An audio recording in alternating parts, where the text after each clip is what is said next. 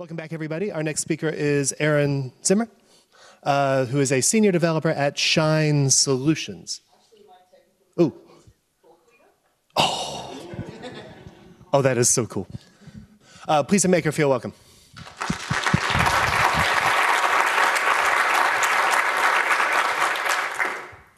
Go clicker. So, Netscape Navigator is dead. I think we can all agree. Oh. But why did it die? How did it die? What were the repercussions of it dying?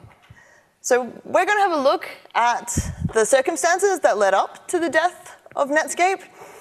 And then while we've got the body there, I guess, we'll take the opportunity to have a look inside and see how browsers actually work. But let's start right at the beginning. In the beginning, there were the proto-browsers floating about in the primordial data.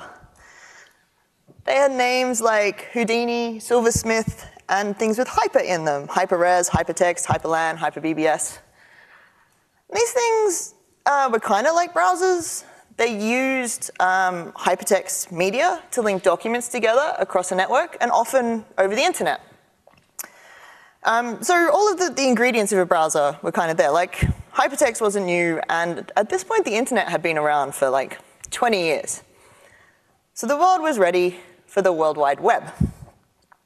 The World Wide Web was created by Sir Tim Berners-Lee, working at CERN in the late 80s, kind of early 90s.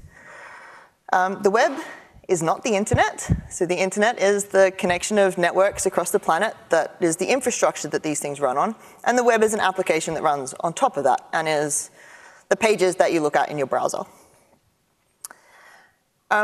When Sir Tim invented the web, he gave us a few things.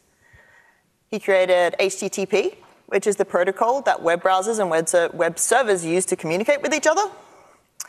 He created HTML, which is the language that we use to describe web pages. He gave us URLs, which is how we find web pages on the internet. He created the first implementation of a browser and a server.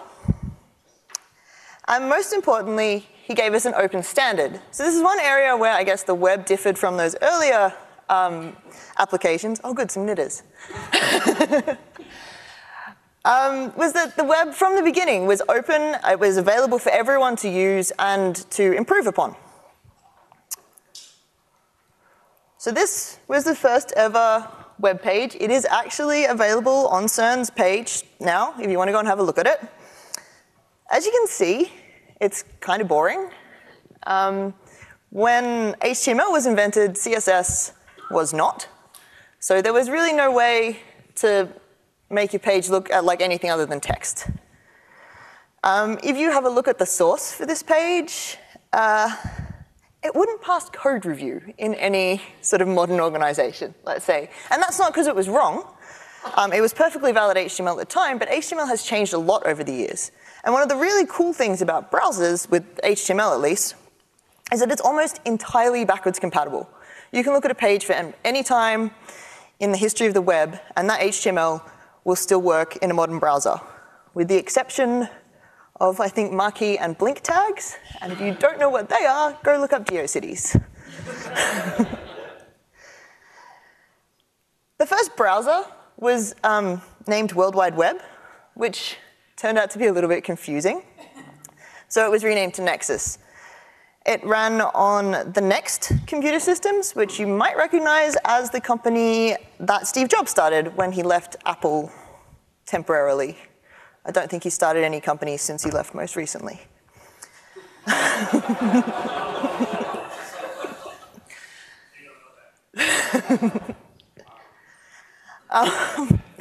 you can see, it's a graphical application. So graphical web browsers actually predate text-based web browsers.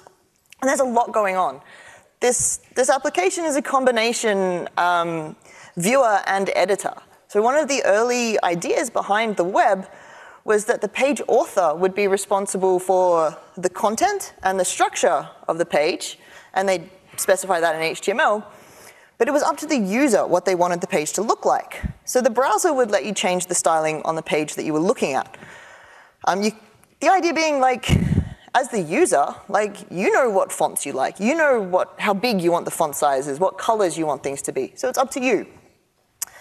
The other thing is there were no inline images. So if you wanted an image in your page, you included a link, and it would then open that image in another browser, in another window, in whatever application could view the image.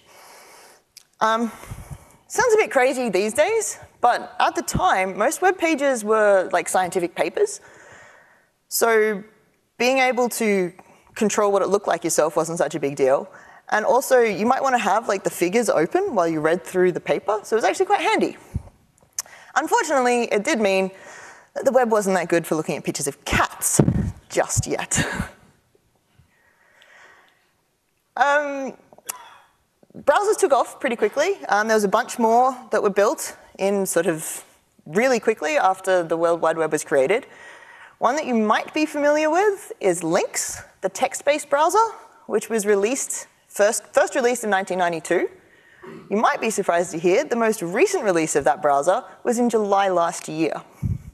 So Lynx is the oldest continuously developed browser in the world. This browser here is one called Viola www, which was the best browser at the time. Like, to the point where it was the recommended browser at CERN, where Tim Berners-Lee had originally invented the web and written his own browser. It had its own stylesheet language, it had scripting, it had applets. So this isn't a picture of a chessboard. This is an actual chess game that you could play in the browser. And it was pretty great, but it did have some downsides. For a start, it only ran on Unix, which most people tend not to have at home. And it could be quite difficult to set up and install, and there wasn't really good tech support. So the web sort of stayed in the domain of like the academic and scientific community. All that changed in 1993 when Mark Andreessen, who was working at the National Center for Supercomputer Applications, created NCSA Mosaic. Mosaic was rubbish compared to Viola. It had nowhere near the features, but it worked on a number of operating systems, including Microsoft Windows, which is quite popular. I don't know if you guys have heard of it. It was super easy to set up, and they had really good tech support because there was a team working at NCSA who could provide that support. Mosaic pretty quickly took over as the most popular browser, not just in academic circles, but it also had all of this, the public, I guess, coming in and starting to use things. And Andreessen sort of abused that popularity a little bit. So at the time, there were no standards bodies controlling the web. What there was a mailing list called www.talk. And people would get on this mailing list and they would discuss, the future of the web, how they think browsers should work, and they'd work together to make sure that new features were interoperable across other browsers so that, everything was still happy and great. So one day, Andreessen gets on the mailing list and he says, I'd like to propose a new optional HTML tag, img, and it has a required argument of source, which gets a URL. And an example is this here. And as usual, people are like, oh yeah, that's pretty cool, that's a new idea, something we've been thinking about. And everybody else was like, well, here's our suggestions on it. So the creator of the Midas browser suggested, well, maybe we should make it this icon, which is an actual word, and use href, which is something that we use in other tags already to make it a bit more consistent. So Tim suggested that actually it would be better to extend the functionality of the A tag, which is the tag that you use to link to other documents, so that instead of linking to another page, you could also tell it to embed the contents of that page within your page. So that would have allowed the display of images, but also videos and like whole other pages. One argument against the image tag was that if we implemented it, next week somebody's going to suggest, let's put in a new tag for audio. Wouldn't that be awful? They didn't have it at the time. The thing was, though, Andreessen, he didn't care. He wasn't really there for the discussion. He was just there to tell people that that's what we're doing.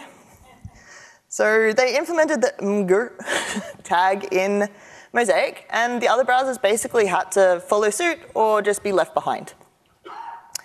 So that was sort of the first, I guess, abuse of HTML standards, but it did mean we could have cat pictures on the web.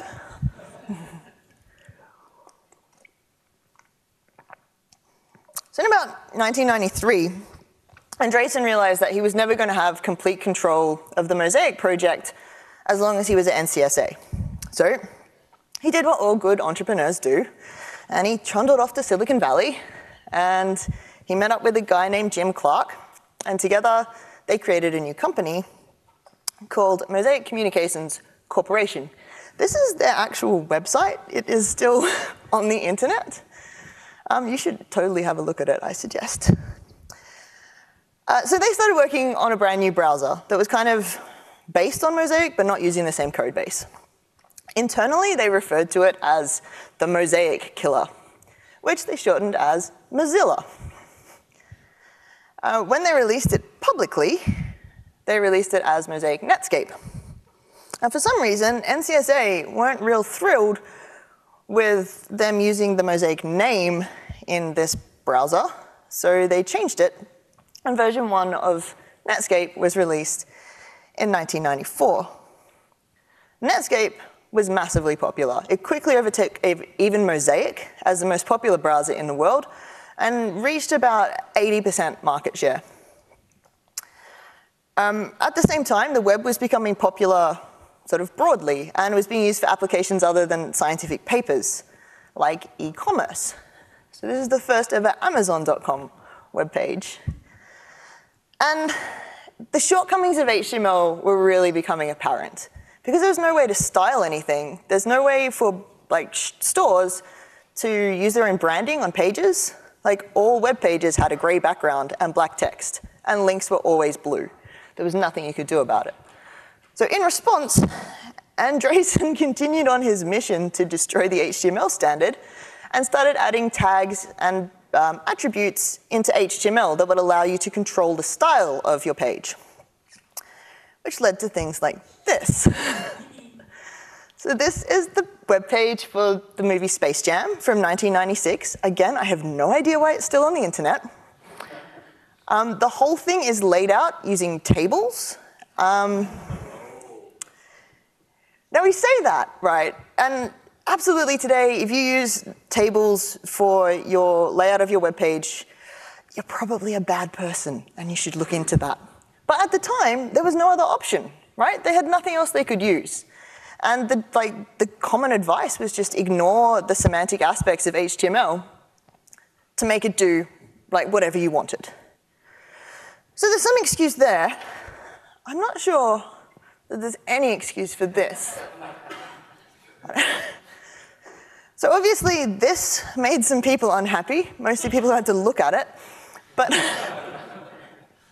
But also the web standards bodies, the people who believed in semantic HTML and separating that presentation from structure. Andreessen didn't care, though. In 1995, Netscape had their IPO, and they raised $3 billion and essentially kicked off the dot-com boom. It's probably worth mentioning at this point that at this time, browsers were like normal software. They're an application that you paid for. So a Netscape license was $99. So they did actually have a business model.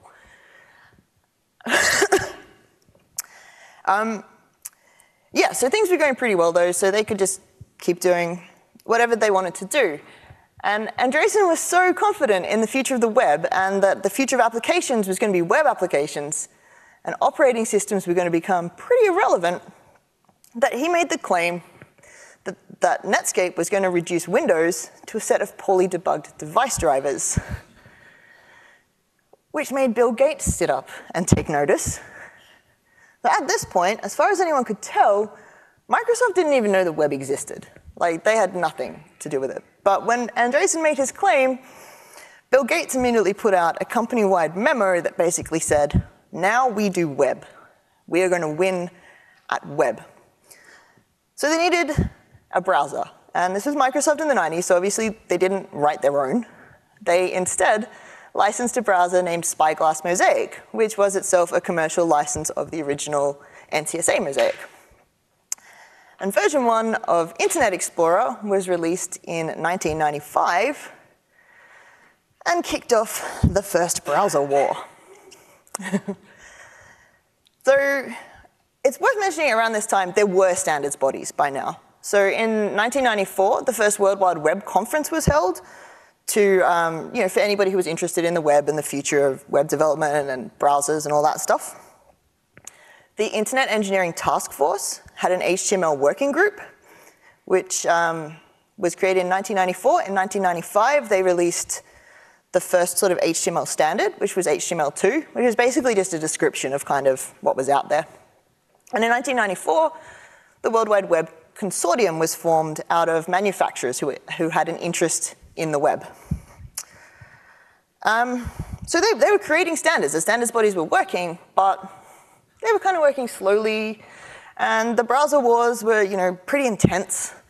And so the browsers kept fighting, and the way that they fought, the weapons that they used, was to keep adding features to the different browsers. So Netscape added JavaScript, and Internet Explorer countered by creating JScript, which is basically just an implementation of JavaScript, which is still what they're using today. Internet Explorer was the first ever browser to implement CSS. They did a super terrible job. Netscape retaliated by also implementing CSS, but doing it worse,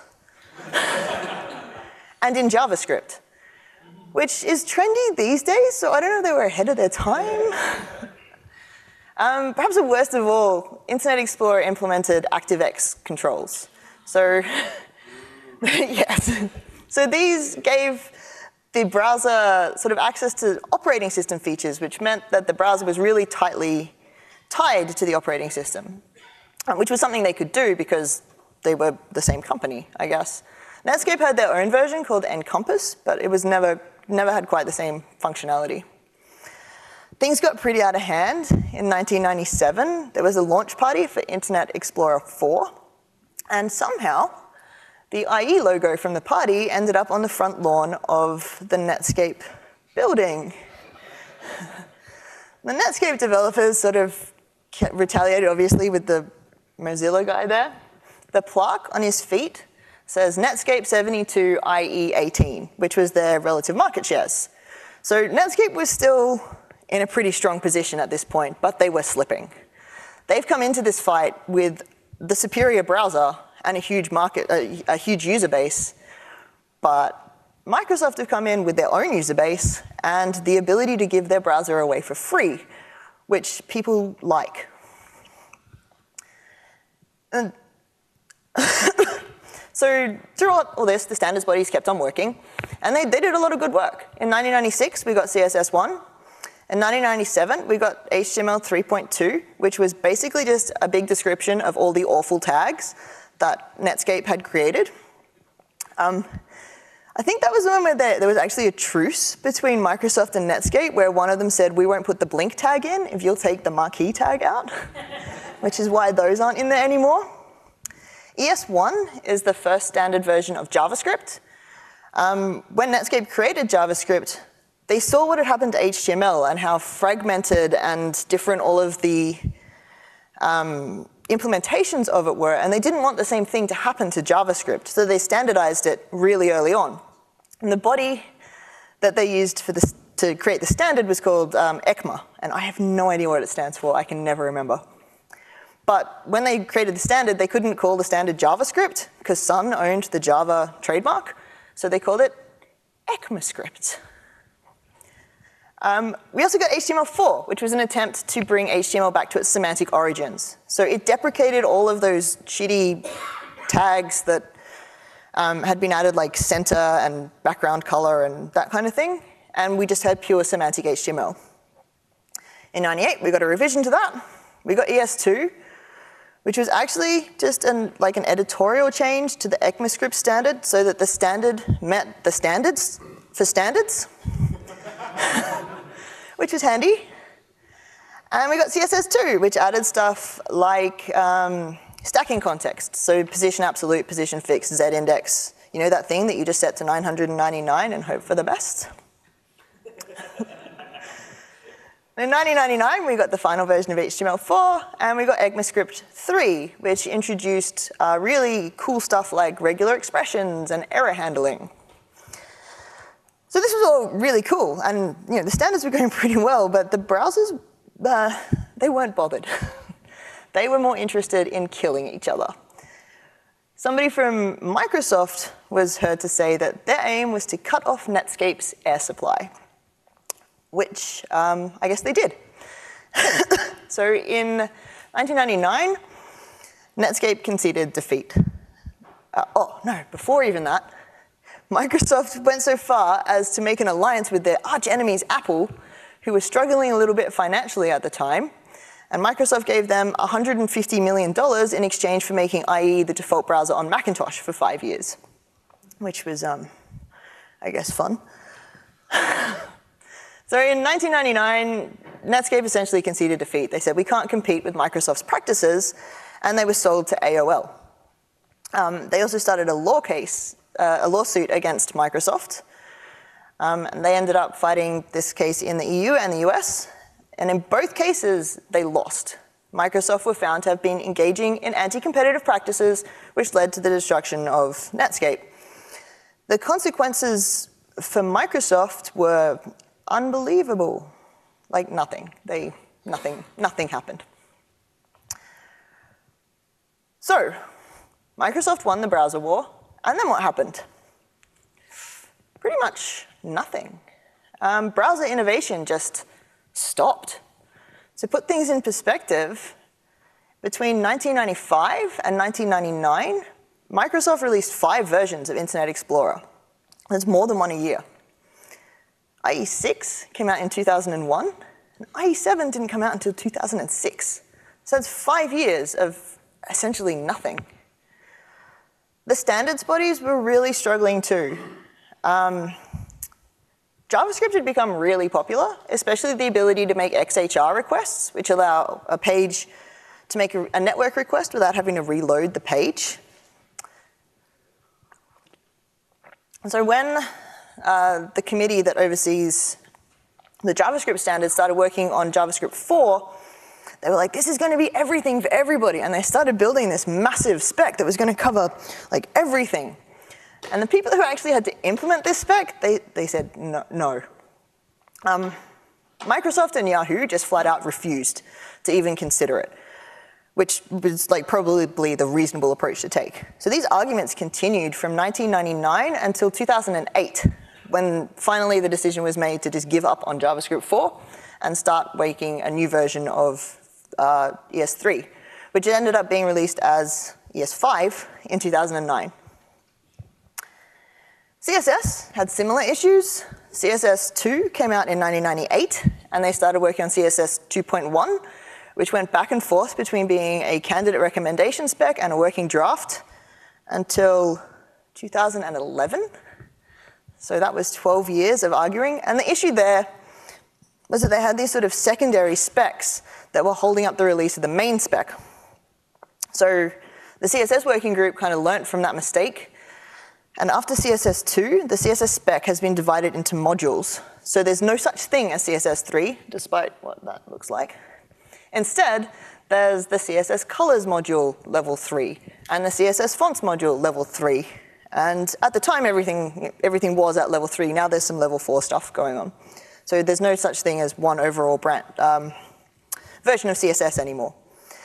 This still took 12 years to get done, though.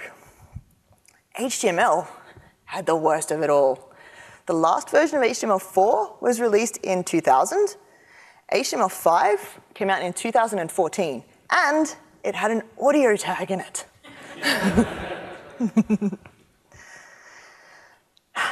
So, how did we recover from this awful, awful place that we were in? Well, a couple of good things happened. So, before Netscape was sold to AOL, they open sourced all their software. And AOL, to their credit, actually continued supporting the development of that open source software. So they were paying Netscape developers to continue working on this open source software while they were working for AOL. They brought out the Mozilla Application Suite in, I don't know, 2001 or something, which was good, right? It was more standards compliant, it was faster, whatever. But it was this massive suite of applications. It was a browser, an editor, an email client, I know, probably a Gopher client or something.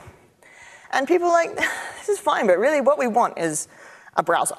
We want a fast, lightweight, standards compliant browser. And because open source is great, that was what happened. People took the browser code from Mozilla Application Suite and started working on a new browser, which they called Phoenix. Unfortunately, there was a BIOS manufacturer named Phoenix Technologies who weren't real keen on sharing the name, so the browser got renamed to Firebird. Unfortunately, there was a database named Firebird, and people thought it would be a bit confusing to have them named the same. So the browser got renamed to Firefox. And around the same time, Apple actually released their own browser, Safari, which was the first really popular browser to not trace its lineage back to Mosaic. Safari is actually a fork of the Conqueror browser from the KDE project. Safari doesn't get a lot of love from web developers these days, but at the time, you know, it was actually the first browser to implement CSS correctly, and the first browser to pass the ACID 2 test. So these two browsers between them started chipping away at IE's market share. And by 2009, Firefox's market share peaked at 30%. So it was actually more popular than the current version of IE at the time. Things started going a little bit downhill for Firefox from then, though, because in 2008, Google released Chrome, which was their browser. I don't know if any of you have heard of it. No. And Chrome was pretty revolutionary at the time. It's standards compliant, it was super fast, it was lightweight, not so much these days. But it was fantastic, and it quickly, well, not quickly, it eventually rose to its current position of about 60% market share. To round things out, in 2015, Microsoft released Edge, which is a complete rebuild of their IE browsers, and is actually also standards compliant, although a little bit slow sometimes. And then we've got other browsers like Opera, which is popular in embedded applications, like in your TV, your game console, feature phones. In the middle there is UC Browser, which is massively popular in Asia. And on the end, we've got Samsung Browser, which is massively popular on Samsung devices. OK, so I promised I was going to describe what's in a browser. And I kind of implied that we were going to look at what was in Netscape. I completely lied. Instead, we're going to look at a modern standards-compliant browser, like this one here. Now, a browser is just like any other application on your computer, right? It's got a bunch of stuff going on in the background, network connections, and disk reading, writing stuff. Look, I'm a web developer, I don't know. We're not going to talk about that. Instead, we're going to look at what's on the page. So in the browser, we've got this bit, which is called the browser Chrome, not to be confused with Chrome, the browser, which was named because one of their intents was to have a browser with as little Chrome as possible, which I think Google might be rubbish at naming things. So the Chrome is like the window management, your menus, the tabs, all of the stuff that happens that's not the page that you're looking at. The bit inside here is the page that you're looking at, and it's controlled by the HTML engine. And HTML engines and browsers are kind of interchangeable. I guess they're kind of separate. So to give you an idea, Firefox is an open source browser, which uses Gecko, which is an open source browser engine. Safari is a proprietary browser, but it uses WebKit, which is an open source browser engine based on KHTML, which was the engine from Conqueror, or still is, as far as I know. Chrome is a proprietary browser, which uses an open source engine called Blink, which is a fork of WebKit. Chromium, on the other hand, is an open source browser, which also uses the open source Blink engine. And Edge is a proprietary browser which uses a proprietary engine called Edge HTML, which I could not find a logo for, but it doesn't matter because they're changing to Blink anyway. So this is what it looks like on desktops and also on Android phones. If you look at an iOS phone, however, it looks like this. Everything uses WebKit just due to Apple's App Store policies. OK, so we're going to start with an HTML page, and we want to display it in our browser. When the browser receives the HTML page, it comes as a stream of characters over the network by network magic. And the browser engine needs to break this up into pieces that it can understand. So it passes this stream into the HTML tokenizer, which essentially breaks the stream into words that it can then use to build its own representation. So HTML has a couple of different kinds of words. We have start tags, so things like an H1 tag. It could be a tag with an attribute on it, or a self-closing tag. We have, oh, it's time for stand-up. Might miss that today. We have end tags, which are just the closing tags for those start tags. Text, so the things that appear within your tags, and stuff like comments and doc types, which don't really affect the document that much. The HTML engine uses a finite state machine to do this tokenization. If you're not familiar with finite state machines, there's actually a talk on right now about using them. So if you want to nip out, I guess we could wait and But just a quick overview is they have some kind of input stream that's coming into the system and a bunch of states. And each state has a list of rules associated with it, which tell it how to interact with the input, whether or not to create output, and then how to move to another state or stay in the same state. So if we start with our HTML tokenizer, we've got our input stream across the top, and we're starting in the data state. And the rules for the data state are that if we have a less than sign, we move to the tag open state. If we have null, then we throw a parse error. Otherwise, we're going to emit a character token. So in our case, we've got a less than sign. So we're going to follow this first rule, and we're going to go to the tag open state. And then we'll look at the rules for the tag open state. So interesting thing that I learned researching this talk, apparently / is named Solidus. So the rule that applies here is that we've got a letter, A to Z or capital A to Z. We've got an L. So we need to create a new start tag token. We need to set the name of that token to the current character, and then move to the tag name state. So there's our token up the top there with L as its name. We can move to the tag name state. The rule that applies here is just append the current character to the tag token name and stay in the same state. So we can add the A, and we can keep going through. We don't need to read that every time. And to have used up all of those letters, and then we're at a space. So the rule for a space character is to go to the before attribute name state. So we can go there. Then again, we've got a letter, and the rule for this is to create an attribute and have the current character be the name of the attribute, and the value of the attribute is going to be an empty string. So we can add that to our token up the top there. So we've got an attribute F with empty string as a value. And then we go to the attribute name state. And this just works like the tag name state. So we keep consuming letters and adding them to the attribute name until we run out of letters. Then we go to the equal sign, which says go to the before attribute value state. The before attribute value state says if you've got double quotes, there's like 68 of these states. Like, it's a massive big list. We get to the attribute value state. It's going to work the same as the name states, where we're going to consume each character and add it to the value. So we can keep consuming characters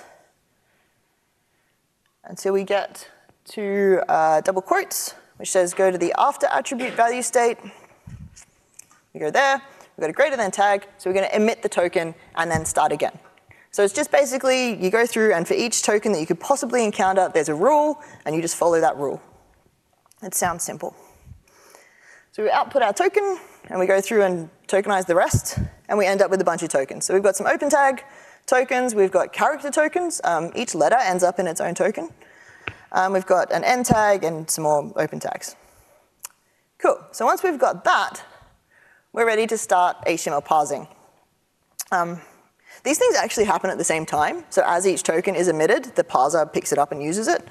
But that was too complicated to do all at once. So the job of the HTML parser is to turn these tokens into the internal representation that the browser uses of the document object model. In most cases, this is a tree. Internet Explorer is special, and it used something else, something crazy, but mostly it's a tree. So we're going to build a tree. We're going to start with this HTML document, and we can build our tree out of it. So we've got on this side, up the top, we've got our token. On this side, we've got our tree ready to build. And this green bit in here is how we're going to keep track of which tags are open so that we know where in the tree to attach the next node. All right, so we start with a doc type token. That just goes in the tree. It's boring. Doc types are a thing from HTML4 where because they tried to re-standardize HTML so much, it meant that to enable backwards compatibility, you had to say which kind of HTML4 you were using. And there was like strict type, which meant you were doing HTML4, and there was transitional, which meant you were doing whatever you felt like and just calling it HTML4. So our next token is our HTML open tag. So we add it to our tree, and then we put it in our stack. Then we've got the head tag, and we're going to add it to our tree as a child of the HTML tag, because that's our, like at the top of our currently open tag stack. Then we've got, and we have to add that to the stack. Then we've got a link tag, which is like a style sheet, and it's self-closing, so it doesn't need to go in the stack. Then we've got a closing tag for our head, so we pull it off the stack. And then the body tag is going to go as a child of HTML, because that's the currently top of the stack one. And then we can keep going. We'll add all of the rest of our tags. When we get to our character tags, we just add them all as a single node. Cats, of course.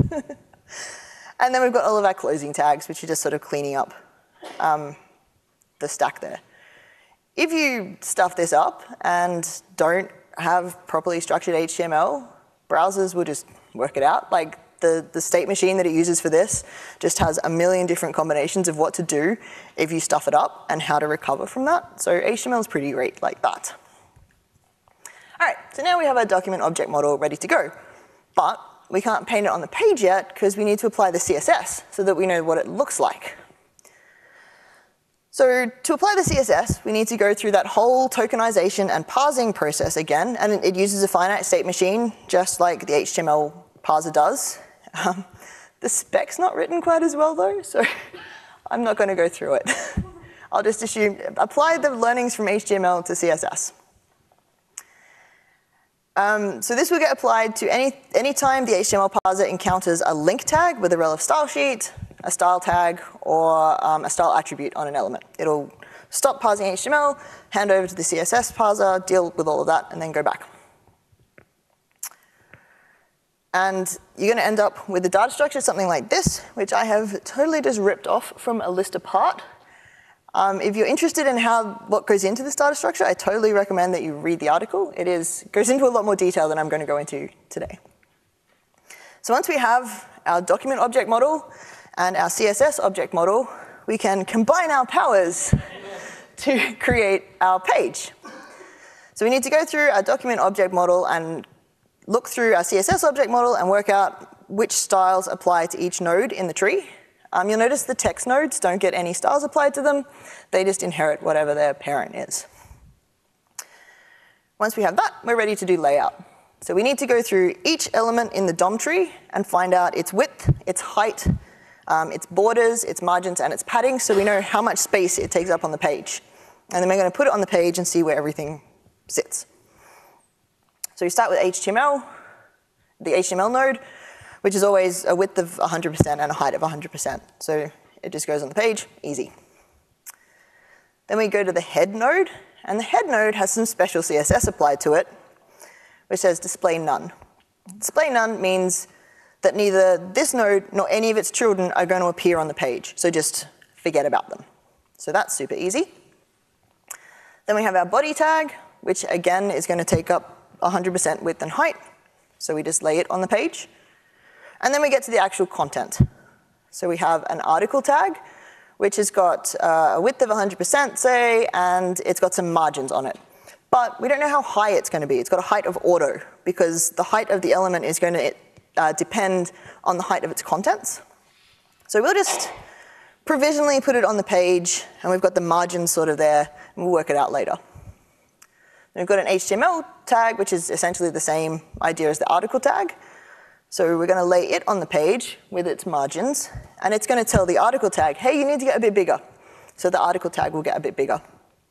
Then we get to our text node, and we stick our text in, and it says, look, that's not going to work. H1 node, you need to get bigger. So the H1 node gets bigger, and then the article node gets bigger. And then last of all, we have our image, which has a set width and height. It's going to go in the article tag, and again, it's going to say, hey, article tag, you need to get bigger. And so once we've got to the end of our DOM, and we've communicated back up to all the parents to say if they need to get bigger, we've got our layout ready to go on the page, which just leaves one final step, which is painting. And this is the process of combining our layout with the rest of our CSS to create a bitmap, which is what the browser is going to show on the page. So the rules for painting is we start from the bottom layer up, and we paint every layer. Even if this layer is going to be covered by another layer, that top layer might be transparent, so you might be able to see the one underneath. So you need to draw all of them. And when you're drawing an element, you draw the background, then you draw the borders, and then you draw the content.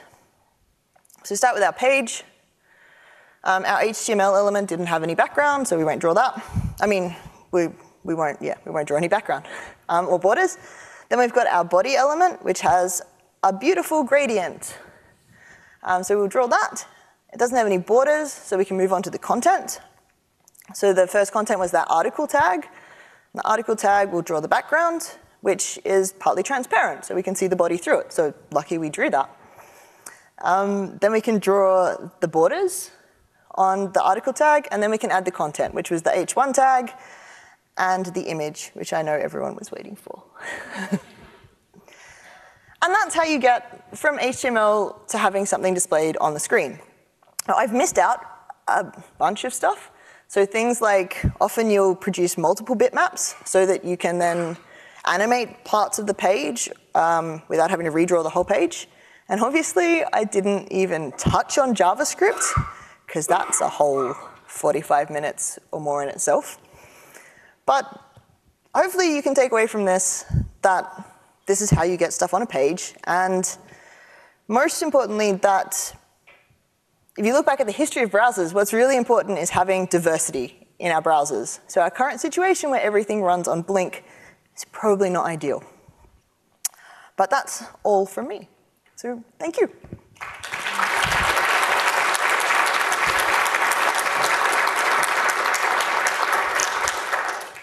Thank you, Erin. I think we have time for one question. Going once.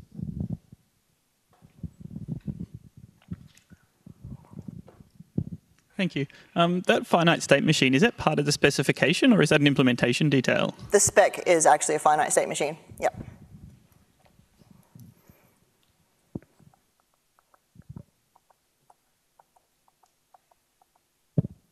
Cool. I think we're done. Thank you very much, Erin. We break for lunch.